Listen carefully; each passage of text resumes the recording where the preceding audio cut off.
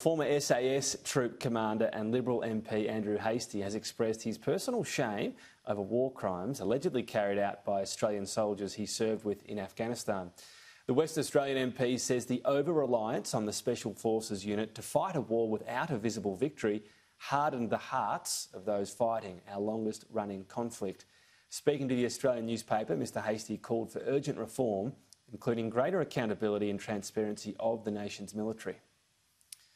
And if you're a serving or former member of the Defence Force or a relative in need of support, you can call Open Arms 1800 011 046, the Defence Family Helpline on 1800 624 608 or Lifeline on 13 11 14. The Defence All Hours Support Line is another confidential service for ADF members and their families, 1800 628 036.